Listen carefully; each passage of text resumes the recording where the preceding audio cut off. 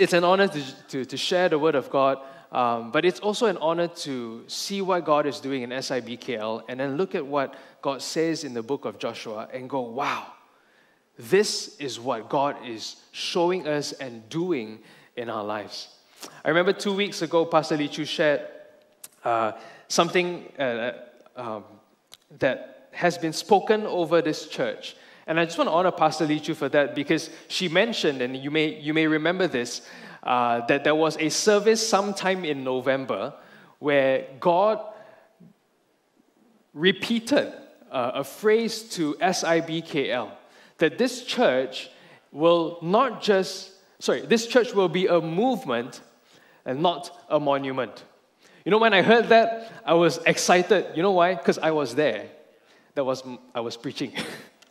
That was the last time I was preaching. And I remember that moment because it threw my sermon apart. But it was God. God reminding us that this church will be a movement. And you will see a lot of movement in the book of Joshua. But this church will be a movement and not a monument. It will not be like Babel. That was the first time someone said, let's build a monument to ourselves. It will be a movement. And a movement is one that needs direction. It's one that needs guidance. It's one that needs strength and empowerment when you are moving. And that's what God does. And you will see that in the whole of Joshua, in the life of Israel, and in our church as well. So as you look through Joshua, as you read through, I don't know how many of you have read the entire book of Joshua before? This is a little survey I want to do, because I want to encourage you to do this, all right? The book of Joshua up to Joshua chapter 11 to 12, around there, halfway through, is very exciting.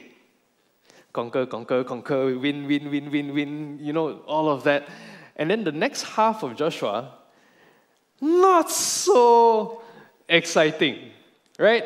This one is your city, this one is your district, this one is city of refuge, this one is... And what I want to encourage you to do is this. Oh yes, and then it ends with Joshua, I think 24, when Joshua gives his final address, and then everybody wake up again. Like, oh, and then you say, as for me and my house, we will serve the Lord, right? And so everybody's like, Joshua chapter 1, halfway through, shock. And then sleep for a while, then wake up again, Joshua 24:15. Now my encouragement to you is this. As we go through Joshua, don't sleep.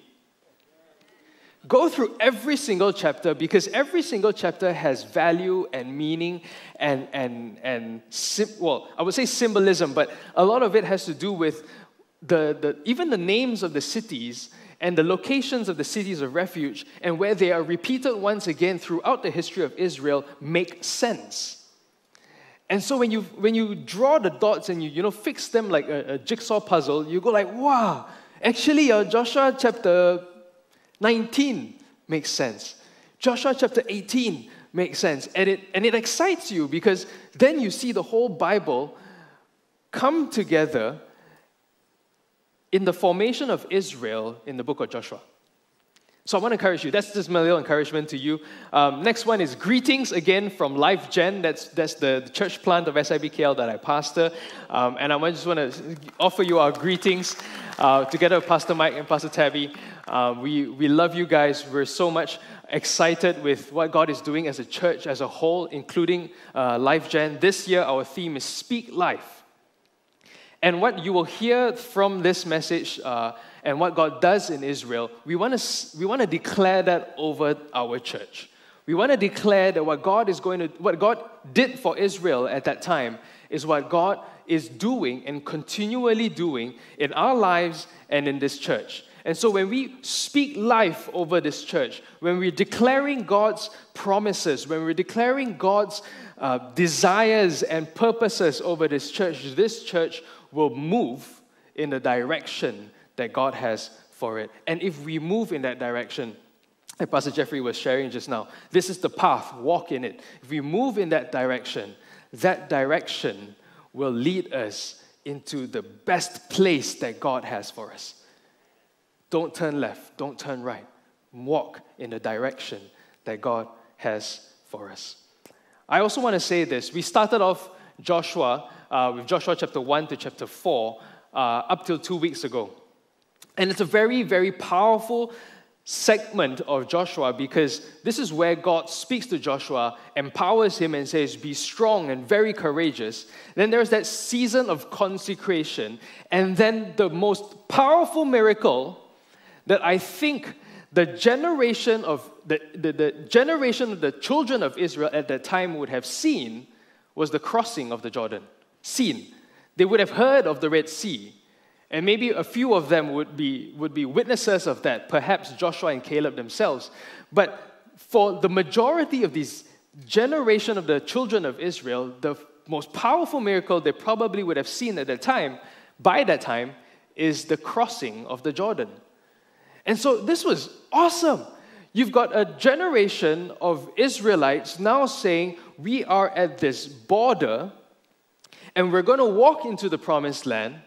And then they experience such an encounter with a powerful miracle of God that they are able to walk through, cross the Jordan, and there they are at a place called Gilgal. And they lay this memorial of stones to say, if your kids next time ask you what happened, you tell your kids. This memorial reminds us of what God did for the nation of Israel at the crossing of the Jordan, during the flood, in the harvest season. And it was a powerful, powerful miracle telling us that God is with us. And then as a church, we did what I believe was very, very pivotal. We paused. We paused studying Joshua, and we spent an entire weekend worshiping God. We spent an entire weekend worshiping God. You know what that reminds me of? When they crossed the Red Sea, Miriam and the dancers representing the nation of Israel, praising God, worshiping God. When we crossed the Jordan, there was no specific scripture that says they all stopped for 2 days and then they worship God. But as a church, as we're journeying with Israel and looking at what God is doing in our church, we stop. We pause and we praise God. We stop and we pause and we praise God. You know why? Joshua chapter 5 tells us that this miracle is no joke one. All right, this miracle was so awesome that all the Canaanites who heard this story, their hearts melted with fear. I know Valentine's Day is coming up, and women, you're waiting to get your hearts melted. But this is not that kind of heart melting, This is melting in fear. Now, for you to have experienced such a powerful miracle, being the one who receives that miracle, I'm the nation of Israel, I'm a recipient of that miracle, the miracle that no other Canaanite God can do. Small g. No other Canaanite, small g, God can do. I am going to pause and worship God. That was why I think last weekend was so powerful. Because we paused and we worshiped God. But let's come to Joshua chapter 5. We're going to start looking at what God is going to do to Israel now that they have crossed into the promised land. I'm going to start off with Joshua chapter 5, verse 1. And so if you have your Bibles, I encourage you to just turn with me to Joshua chapter 5. We won't read through both chapters. I'm doing 5 and 6 today. We won't read through both chapters, but I want to bring you through certain things, certain passages in Joshua that shows what God did in the nation of Israel at that time. Joshua chapter 5, verse 1. As soon as all the kings of the Amorites and all the kings of the Canaanites heard that the Lord had dried up the waters of the Jordan for the people of Israel until they had crossed over, their hearts melted. I told you this is not right. Their hearts melted, and there was no longer any spirit in them because of the people of Israel. Imagine that you're the nation of Israel. You've had a bit of fighting experience. You've defeated some kings in the wilderness period. Og, king of Bashan, Sihon, king of the Amorites, and you've had some fighting experience. You're facing the Canaanites now, and your past 10 spies who went ahead previously told you, wow, fortresses, giants, this one, no joke. But they're so huge that as an army, they're such a formidable force. And so you're crossing the Jordan now, and God shows you such a powerful miracle that the Canaanites who hear this, hearts are melted with fear because of what they've heard God do for the Israelites. What's the next thing you do? Fire! Now's the time to do it, man. When their hearts are melting with fear, we will go and war at them, and they have no time to pick themselves up, and we will win, man. We just go city after city, like go after Jericho, go after Ai, go after all these other cities in Canaan. But you notice that Joshua chapter 5, there is no fighting. Joshua chapter 6 is the conquest of Jericho. But Joshua chapter 5, still no fighting. And then Joshua chapter 5 tells us a few things that God and Israel do before the conquest starts. So it's almost like saying, hey, I know you're very excited, but not yet. Not yet. I'm not through with you yet. In fact, I've still got things to do in your life. I've still got things to do for the nation of Israel to prepare them to conquer Canaan. So not yet. Let's go through the preparation before you conquer Canaan. There is still more preparation I want you to go through. This is not military preparation. This is not financial preparation. I don't know how many of you, when I was a kid, we used to play some of this, I played less. My brother played more, sorry. But we used to play these computer games where, like Age of Empires. And for you to play Age of Empires and for you to have this army to fight, you have to have agriculture, some sort of money-making or industry going on first, and then you have the money to raise an army and fight. So if you were going to conquer land and cities and territories and armies, you would need to perhaps have financial preparation. Perhaps some military preparation, some military training, set up an army, do all that. But God does not do anything of that for Israel's preparation. In fact, it is a spiritual preparation. 3 things that God does. He engages Israel to be involved in. And the sum effect of all those 3 things that God tells Israel to do is to prepare Israel to remember one thing and one thing alone before they conquer Canaan. And that one thing alone is this: Israel is mine. Israel is mine. Who owns Israel? Not the people of Israel. Israel is my people. And because Israel is my people, I will set Israel up to succeed. I will set Israel up to succeed in the purposes and the plans I have for them. Going through all these 3 things, and we will look through them separately, but going through all these things together reminds Israel that where you are at now and your identity is that you are the Lord's. And because you are the Lord's, the Lord will do what He can and what He will in order for you to succeed in the purposes and plans that He has for Israel. That promise He gave to Abraham and said, your descendants will rule and will own these lands, will possess these lands. But I will prepare you first to remember that you are mine. And then you will see how I set you up for success. So, when I coined the title, Follow the Pattern, the reason for that is this. There is a pattern that God sets in the preparation of Israel.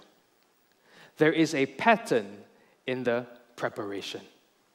So, you may realize that when Israel starts conquering cities and territories, there is no particular pattern. One moment you march around the walls, one moment the sun stands still, one moment you do an ambush from behind. Different ways and strategies, but there is no particular pattern to follow. The pattern is in the preparation before they conquer Canaan. What pattern did God set? 3 things that God does. First of all, He sets Israel apart from the nations. Secondly, He sets Israel under His protection and provision. And third one, He sets Israel up with His army. So, just repeat this after me, all right? So we're going to remember this. 3 things that God does for Israel. He sets Israel apart. So say after me, all right? So, sets Israel apart. Sets Israel under. And sets Israel up. Set apart. Let's look at set apart. The first thing you see in Joshua chapter 5 is the Lord said to Joshua, make flint knives and circumcise the sons of Israel a second time. So the first thing God instructs Joshua to do and the Israelites is for all the sons of Israel to be circumcised. Now the Bible doesn't say very clearly when the first time took place. Right, it says here second time, right? So when did the first time take place? And we estimate or believe that it was probably before the first Passover in Egypt. The reason for that is this, because you cannot partake of the Passover if you are not circumcised. Guys, all right? So you cannot partake of the Passover if you are not circumcised. So possibly around that time was the first time. The thing is this, the Bible also says in Joshua chapter 5, that when the Israelites were wandering in the wilderness for 40 years, there was no circumcision rite conducted, whether individually or as a community.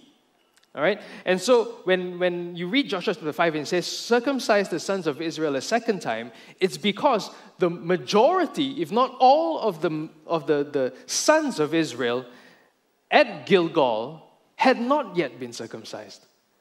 And so God told Joshua, do this. And so they did that. So the question then is this, why? Why do this whole circumcision rite for all the sons of Israel at that time? What's so important about circumcision? Circumcision was God's way of having Abraham and his descendants to participate in the covenant God was making. So I'm going to repeat that. Let's think about this. Circumcision was God's way of having Abraham and his descendants participate in the covenant God was making with Abraham and his descendants. I'm going to take you back to Genesis chapter 17 to see where this takes place. Genesis chapter 17, God tells Abraham, "And I will establish my covenant between me and you and your offspring after you throughout their generations for an everlasting covenant, to be God to you and to your offspring after you." I'll stop there. That covenant is that I will be your God, not just to you, but to your offspring after you. So my promise to you is that I will be your God.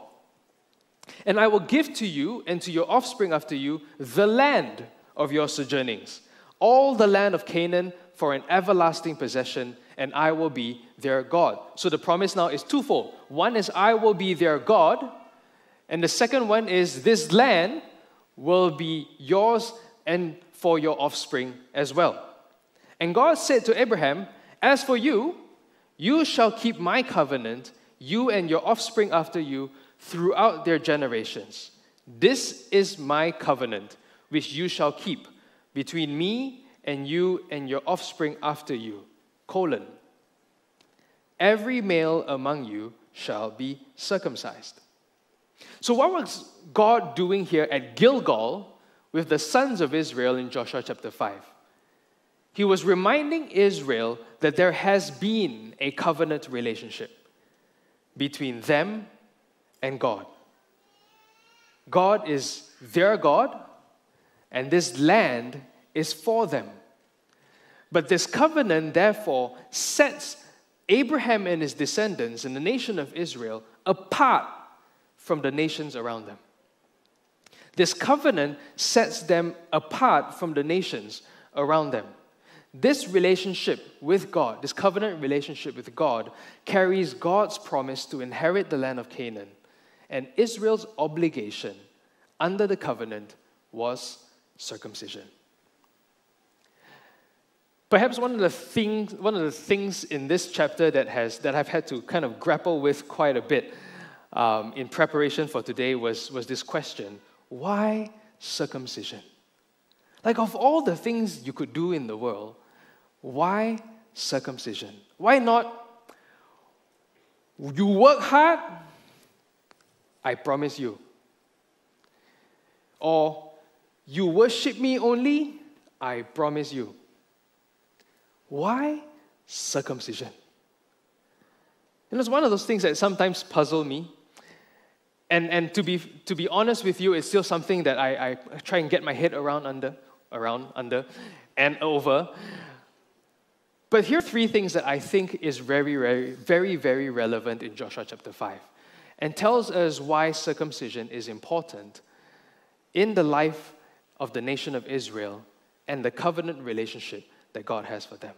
First of all, the promises of God come first. God initiates it. The promises of God come first. God initiates it, and it is not dependent on our effort. So it is not a case of, if you work hard, I will promise you this. It's not dependent on effort. We don't earn it. We don't deserve it. But God, out of His grace and love for His people, comes to the nation of Israel with a covenant promise, and He's the one who initiated it. It's not dependent on their effort. The second one is this: the cutting off. The cutting off is a representation of what we understand as being, as dying to the flesh, as well as a setting apart of our body to God. Now, the cutting off of the foreskin, and I apologize if it sounds too graphic, but that's what it is, right? The cutting off of the foreskin has no magical nature to it. There's no magical, power to the circumcision. But what it does is it represents to us what it means to die to our flesh, as well as to set apart our bodies to God. Because the third one is this: circumcision is only symbolic, and the Bible tells us that it is referred to as a seal confirming Abraham's faith in God. And where do I get this from? In Romans chapter 4, verse 11, Paul tells the church in Rome, talking about this argument about circumcision and whether or not Gentile believers need to be circumcised. He says this, he explains this with regard to Abraham's, regard to the instruction for Abraham to have circumcision. He says, he received the sign of circumcision as a seal of the righteousness that he had by faith while he was still uncircumcised. Essentially, what that means is this: justification, the righteousness that God imputes to us, is by faith, not by the act of circumcision. But the explanation to Romans 4, verse 11, in respect of this, in respect of Joshua chapter 5, is this: circumcision is merely a symbolic act, basically saying that I want to participate in the covenant that God is making with the nation of Israel. And because I want to be part of God's people, part of that covenant, I will undergo circumcision and become part of this community. Where do we see the net effect of this? Joshua chapter 5, verse 9. Very important. He says, because they went through that whole circumcision process, the Lord said to Joshua, "Today I have rolled away the reproach of Egypt from you." Today I have rolled away the reproach of Egypt from you. Interestingly, Gilgal means roll or rolling. And it comes from this particular word that God uses when he spoke to Joshua. I will roll away the reproach of Egypt. Now, what in the world is the reproach of Egypt? The reproach of Egypt is basically the ridicule that Egypt had on the Israelites when they were slaves, because they were slaves. You see, if you're slaves for 400 years, what identity do you carry? You carry ridicule. You're laughed at, you're mocked at, you're treated as slaves, you have no identity. You don't belong. You don't belong in any way. And so they're just a bunch of people who are worth nothing more than slave laborers. That was who they were to Egypt. But over 40 years, taking the Israelites out of Egypt, creating in them a nation of people, and now coming to Gilgal, circumcision seals the identity that the nation of Israel is a nation. It is a community of people called by God and having a covenant with God, and God calls them, "You are mine. I will stand by you, I will protect you, I will cover you. You know who you are, and you know whose you are. You are mine." And so what I've done in that case is I've rolled away the reproach of Egypt. You don't carry any more condemnation for where you were. You don't carry any more condemnation as you walk into the promised land. When the Canaanites look at you, they're not going to go, just a bunch of slave laborers trying to win the world. No. They will look at you and go, "This is the nation of Israel, and we better watch out, because you are mine." That was the covenant God was making. And circumcision was Israel's way of participating in the covenant that God was making with Israel. And that is so important, because what God is doing, like I said, the sum effect of what God is doing in those three things is saying, Israel is mine. Israel is my people. And so the first one that I want you to remember, O Israel, is that you are mine and I have a covenant relationship with you. Second one, set under the protection and the provision of God. Because what Israel does next is this: they keep the Passover, or they observe the Passover.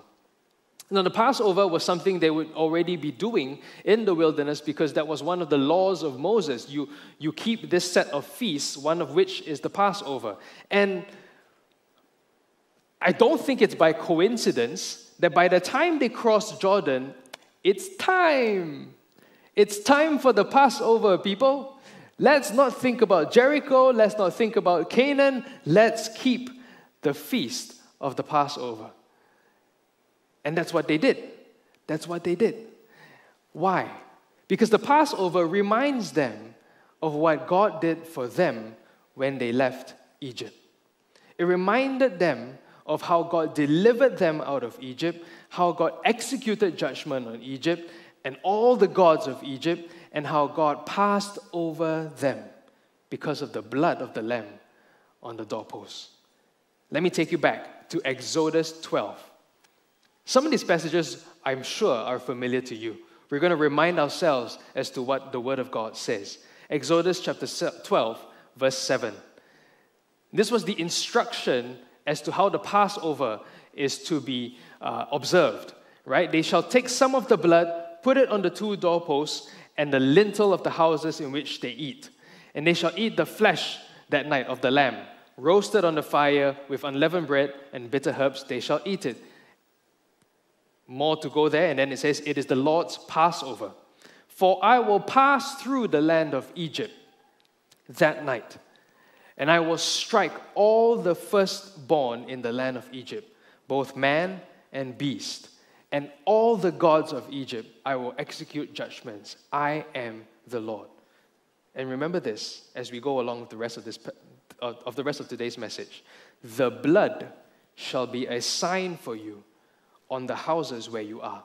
And when I see the blood, I will pass over you, and no plague will befall you to destroy you when I strike the land of Egypt. This day shall be a memorial day, and you shall keep it as a feast to the Lord throughout your generations, as a statute forever. You shall keep it as a feast. Why the Passover? The Passover reminded Israel about God's deliverance, God's protection, and God's provision over the nation. It's a memorial. You remember this. You remind yourselves that we were once slaves, but God in His love and in His power delivered us. We spent 40 years in the wilderness, but God in His love and in His power protected us, provided for us. He sent us manna. He gave us quail when we grumbled about the fact that there is no meat. He provided for us, protected us, made sure that our shoes never wore off. And now as we cross the Jordan into Gilgal, we remind ourselves that we are set under the protection and the provision of God. God reminded them that there was a covenant relationship. God now reminds them that you are under the protection and the provision of God. The net effect? Manna ceased. It's a powerful thing in Joshua chapter 5, verse 12. And the manna ceased the day after they ate the produce of the land. The manna ceased. And then they ate the fruit of the land of Canaan. Manna spoke of the provision of the Lord over their lives where there was no food. But it does not mean that when manna ceased, the Lord does not provide anymore. When the manna ceased, it was because the Lord provided for them in the land of Canaan. Now you enjoy. Now you enjoy the fruit of the land of Canaan. You enjoy all the massive fruits that your spies once brought back. And now you get to eat this every day. And by the way, they haven't even started planting anything. This fruit of the land of Canaan was already there. And God's saying, have a feast. Enjoy. I'm providing for you. This is who you are under my covering. This is what you get under my covering. You get protection. You get provision. And this provision will come from the land of Canaan, as I promised you. It will be bountiful. It will be abundant. God has been and will still be providing for His people. And think about that. Conversely, without God, none of this would even be possible. And so the Israelites remind themselves that, some of us, we go, we work hard and we get some provision and we thank God for that. But actually at the back of your heads, it's like, if I didn't work, I won't get any of this, ma. But this is what God is telling Israel. What did you do to get the fruits of the land of Canaan? It was I who provided for you. I'm not saying be lazy. I'm saying you follow the direction that I have for you. You do what I call you to do. But you will always be under my protection and provision, because Israel is my people. So not just do I have a covenant relationship with them, not just do I fulfill my promises under that covenant, I will protect them, I will provide for them. And last one is God sets Israel up with His army. This is the one that really got to me. This is the one that really stirred my heart, because I can almost imagine a Star Wars scene as Joshua speaks to this man who is the commander of the army of the Lord, right? So Gilgal isn't exactly very near Jericho. Joshua gets out of Gilgal to look at Jericho, and I presume because he's the leader, the commander of the Israelite army at that point, he's going there to strategize. Like, hey, maybe this part of the wall not so strong, or maybe the doors, I see the door. Actually, sorry, I was going to say that he saw the doors open and close, but the Bible tells us they never opened the doors of their fortresses. And so he's observing, he's thinking, this is maybe how I can do this. Maybe I lay a siege over the water supply or whatever it is. So he's there, and he's observing Jericho. And then he sees this man with a drawn sword. And in my mind, I'm thinking, this guy is holding a lightsaber, right? He's standing there, and he's like, and I don't know what color you like, but he's holding this lightsaber, and Joshua looks at him and calls out, "Are you with us or our adversaries?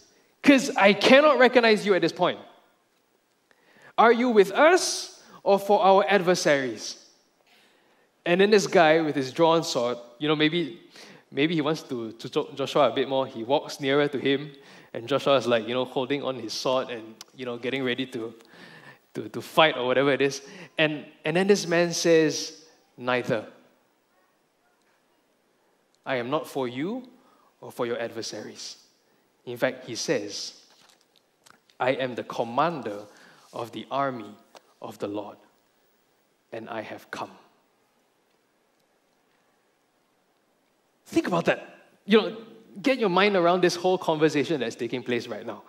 Joshua, Israel is God's. Joshua, Jericho, and that is the enemy. You now have a third party in the picture coming to you and with his drawn sword. Okay, let's move the lightsaber out of the picture, all right? It's his drawn sword, all right? So he's drawn a drawn sword coming towards Joshua, and he's saying, "Are you on this side or that side?" And then he says, "No, but I am the commander of the army of the Lord, and I have come."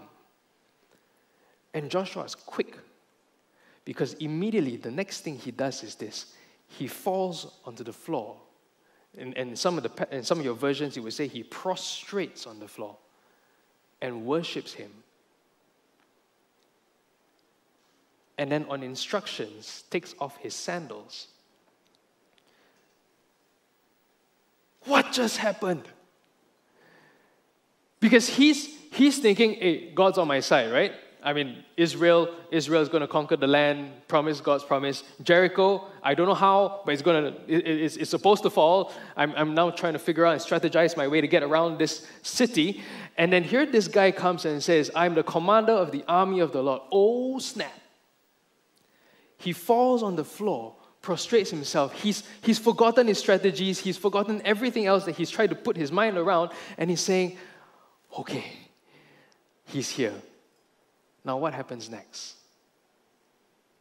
Now, as far as Joshua is concerned, he's going like, what next now? Now we know for sure, because Joshua worships this man, that man is not an angel. Because angels don't receive worship. That man is God. He may have the resemblance of Jesus Christ.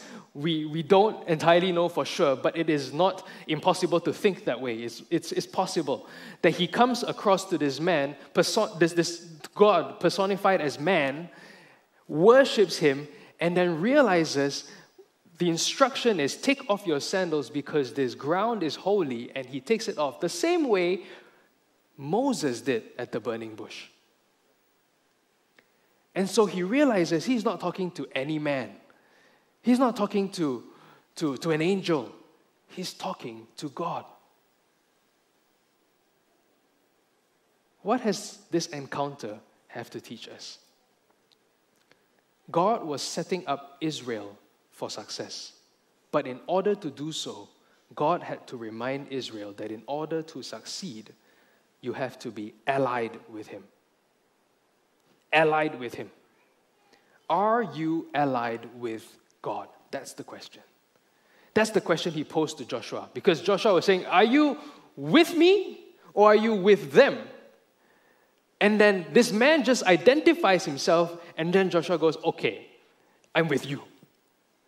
I don't care whether you're with me or not, I'm with you. Because I want to be on your side. I want to be on the side of the commander of the army of the Lord. Alliances are not new. You read about it in Genesis when Abraham went to war against kings that had allied themselves together. And the reason for alliances is because you want to come together, contribute of your army's strength, contribute of your, tactical strategies or whatever it is. You come and ally yourselves together with other kings. And so alliances were not new. But in this particular situation, the question that God posed to Joshua was, are you going to be allied with me? Are you going to be allied with me? 4 things that God was teaching Israel. Firstly, God is entirely in control of Israel's success or failure. God is entirely in control. Think about this, all right? As a military power, Israel stood no chance. Up until the time of King Saul, Israel had no trained army, no full-time soldiers. Everybody was shepherds, farmers, doing their own thing, maybe carpenters, whatever. They do their own little trade. And then when Israel went to war, and you see that phrase come up in Joshua or in Judges, when Israel went to war, they will go, okay, it's time, conscription time, come together, and then we take whatever weapons we have, and then we go to war. There was no army, there was no trained, full-time, specialized job as soldier in Israel. So, little experience, and in fact, the experience of their success in the wilderness was a lot to do with God helping them rather than, they strategizing and they training and they having blacksmiths set out weapons for them. No, it was more of God. When Aaron raised his hand, his staff, they won because God was with them. And that was always the case. So, little experience, no trained army, no specialized weaponry. Can you imagine what they look like when they walk around Jericho? Sometimes we like to think of armies the way we see North Korea do their parades, or the Russians do their parades. And for whatever reason, it's all communist countries, right? They march in unison, and they're all like stern-faced, and they're like, if tomorrow atomic bomb come, I will defend this nation, that kind of thing, right? And they're so, and then they send their tanks and their weapons, and so you've got this parade of soldiers all set for war, marching around Jericho. Sorry, that's not the situation. The direction to Joshua was get the priests and then get your fighting men. But what kind of weapons do your fighting men have? Some presumably got swords, some presumably got spears, got some shields. But I guess the rest were rakes, agricultural tools. Like, oh, I'm going to go for war. What do you have in your house? And then they bring along with them. You know why I know this? Because when Gideon conscripted his army against the Midianites, thousands came. But their hearts also melting with fear. And so God told Gideon, look, if they want to go back, send them home. And then so many of them left. And then with the amount that was left, God then told Gideon, okay, you go and see how they drink water at the pond or at the lake. And the ones who look like they were a bit more prepared, you take them. The ones who go and stick their head in the water to drink water, you send them home. How many were left? 300. And if you've seen the movie 300, they're not like that. Those were Spartans, okay? City-state, all they do is fight, okay? So the Spartans, they train hard, they look like Gerard Butler, and they've got all their muscles and everything. Sorry, Gideon's 300, not like that. All they had to do was a horse, a torch, and a jar. Break the jar, scream out loud for Gideon and for Israel, and then they charge down, and then God does everything else. Not a trained army. And every time they went to war, they had to trust God. Because if they went with their experience, kaput. That's the word my father taught me because he studied a bit of German, but it means die lah. Right? That would be their history if it wasn't for God. So God is entirely in control of Israel's success or failure. Second one is this. This alliance is an alliance of submission. You know when countries come together and they say, okay, we fight together, all right? They come bringing what you can contribute, your skills, your weaponry, your wisdom, your tactical strategies, all of that, right? You show about what you contribute. Israel got nothing to contribute, no. In fact, everything was up to God. And if you look at Joshua chapter 5 and 6, Joshua didn't even negotiate, no.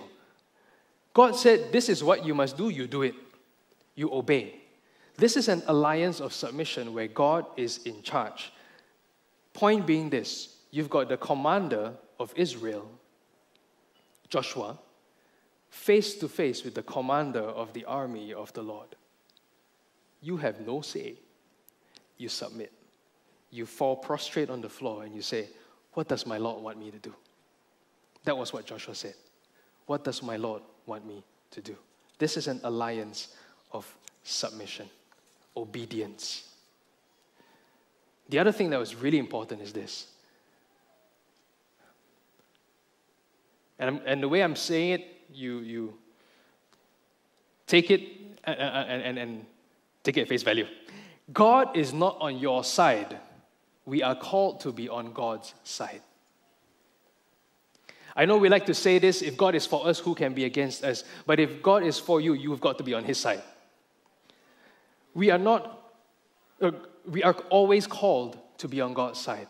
Because when Joshua comes face to face with the commander of the army of the Lord, I don't care if you're on my side or not. I want to be on your side. I want to be on your side. I'm going to submit to you. I'm going to obey. You tell me what to do, I do. I want to be on your side. And the last one is this. God gets all the glory. God gets all the glory. Why do I know this? Joshua chapter 6. The first one is this. Joshua chapter 6 verse 2 says, see, I have given Jericho into your hand with its king and mighty men of valor. The word there is, I have given Jericho into your hand. I, God, have given. There's a phrase in law that we learned since law school, but basically it's a principle. You cannot give what you don't have. God cannot give Jericho to Israel if God did not own Jericho. If Jericho and the land of Canaan was not God's, He cannot give it to anybody. But because God owns Jericho, God owns the territories, God can decide who He wants to give it to. And so what God is telling Joshua is this: I am the one who is giving Jericho to you. I am the one who owns all these lands, all these cities. And anytime you succeed in a war against any of these kingdoms, it is because I have delivered them up to you. I have given them to you. Who gets the glory? Joshua? No. God. Because it was not Joshua's doing. God gave them up to Joshua and to the nation of Israel. Second one is this. Joshua chapter 6, 17 to 19. And this was the instruction as far as what do you do when Jericho falls? The city and all that is within it shall be devoted to the Lord for destruction. All silver and gold and every vessel of bronze and iron are holy to the Lord. They shall go into the treasury of the Lord. That was the instruction. So when Jericho falls, all of you, when you march into Jericho or when you conquer Jericho, everything in the city is devoted to destruction. In some of your passages or some of your versions, it will say that it will be an offering to the Lord. Like a first fruits of your success in Canaan. It will be offered to the Lord, meaning you take none of it. You glorify God by saying, I will take none of this. And every gold, every silver, every bronze, every iron that is collected, which would normally become spoils of war, you go and send it to the treasury of the Lord. So everything is the Lord's. God gets all the glory. God gets all the credit for the conquest of Canaan. Why?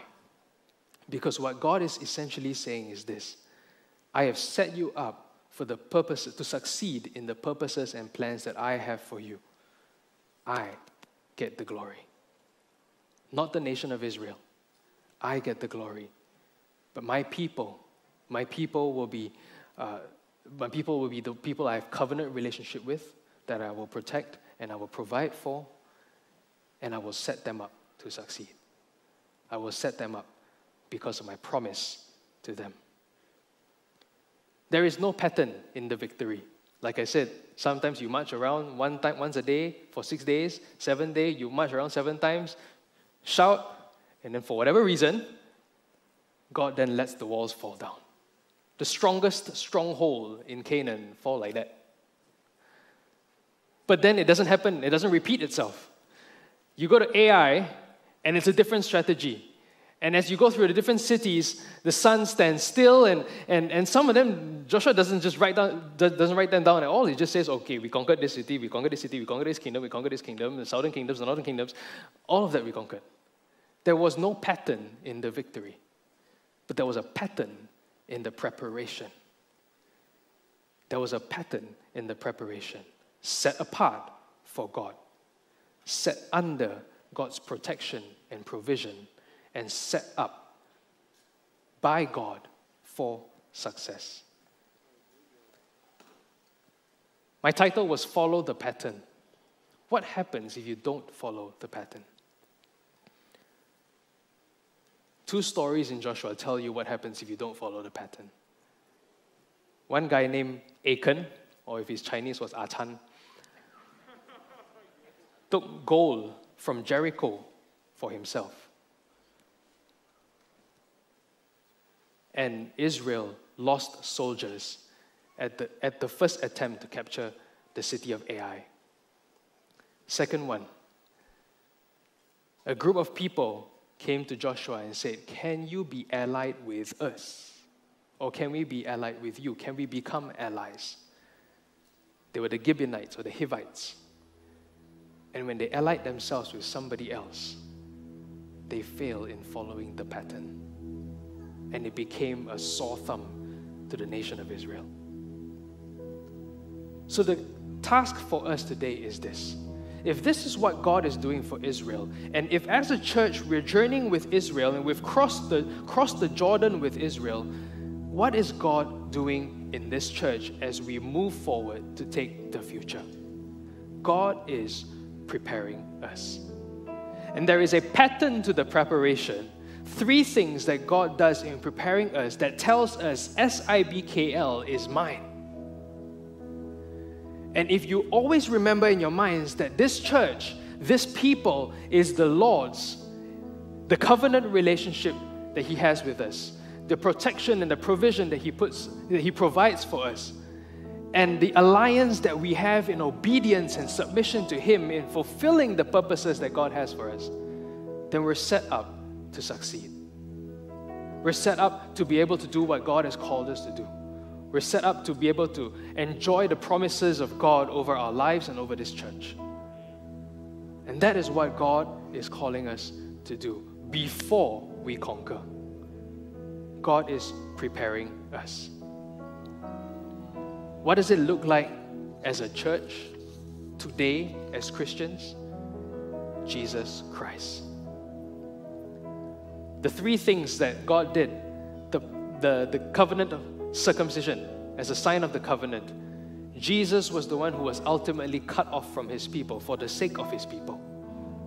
And we benefit from the sacrifice and the death of Jesus Christ.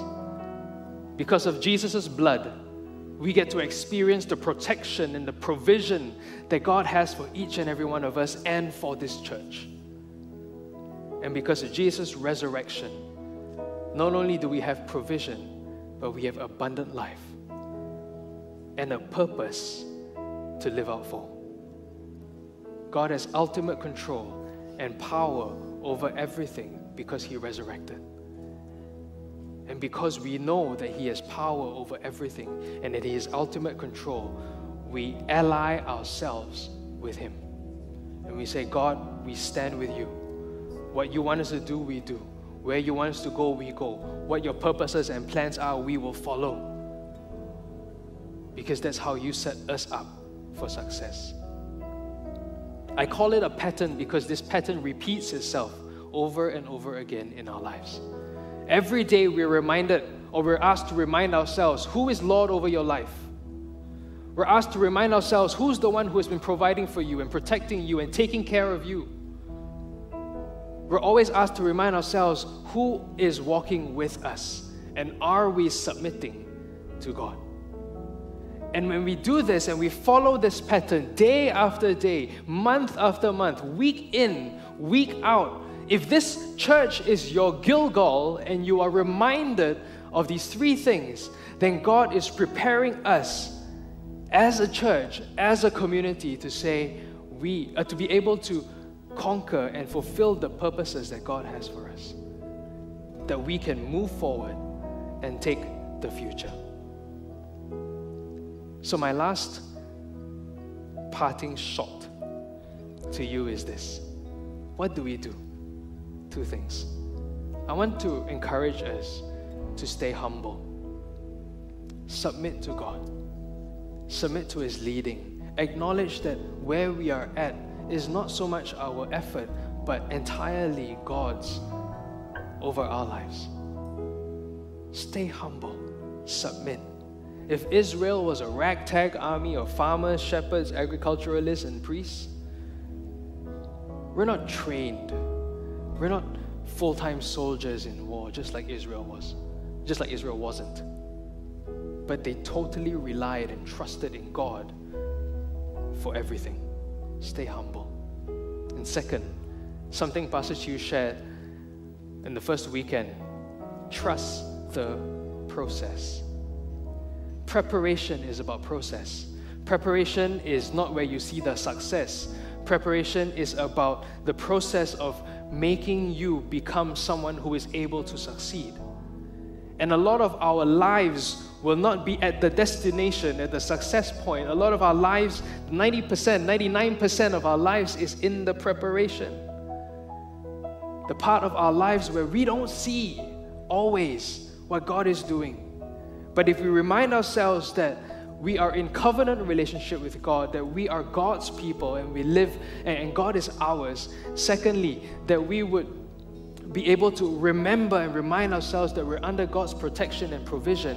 And thirdly, we walk with God in where He's called us to. You will eventually see God's leading and guiding and the success and the destination. But there is a preparation process that we trust. And God will take us through it. So can I get all of you to just rise? We're going to worship God.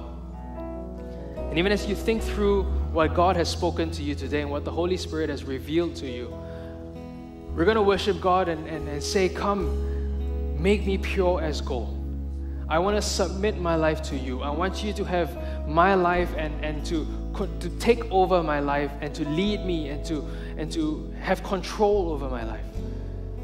As we do that, let God begin to remind you once again those moments when you remember God's provision, when you walked with God and you saw the hand of God over your lives, and say, God, I want to do this again with you.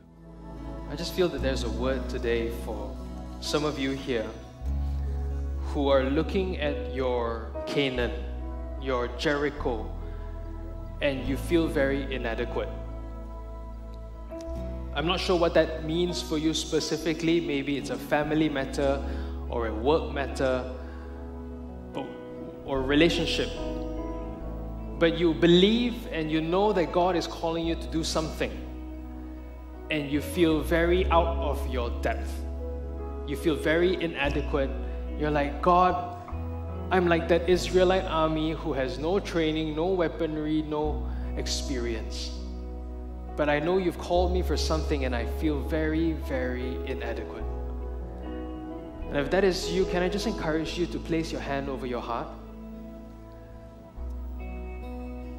Just place your hand over your heart, because that is precisely where God wants to touch.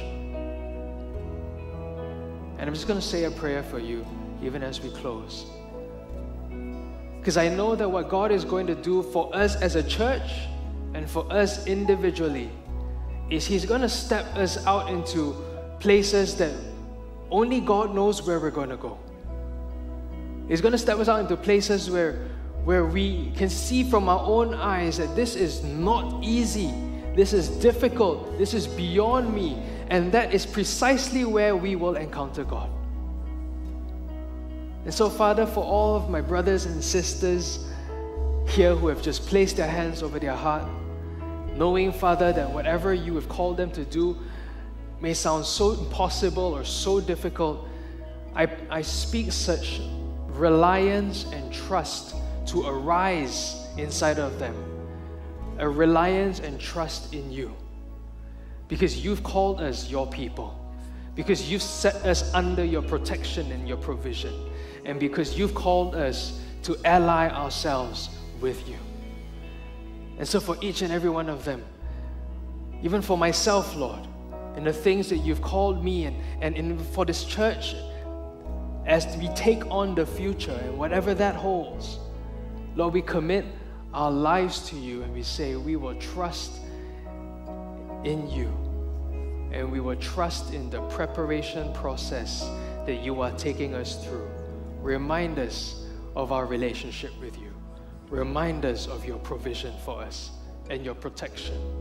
And remind us that you've called us to be on your side.